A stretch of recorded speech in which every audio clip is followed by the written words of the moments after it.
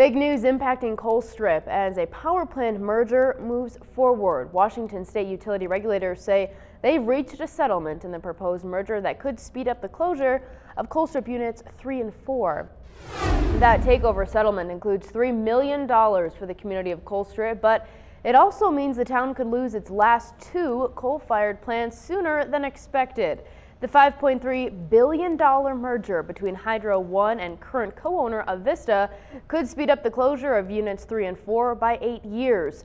That's because Hydro One would pay off 8 years of outstanding debt, moving the depreciation schedule for the units to 2027 instead of 2035.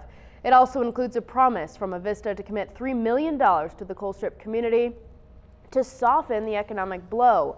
The merger still requires approval from federal regulators as well as utility commission in Washington, Idaho, Oregon, Montana, and Alaska. Colstrip's older units 1 and 2 are already scheduled to shut down by 2022.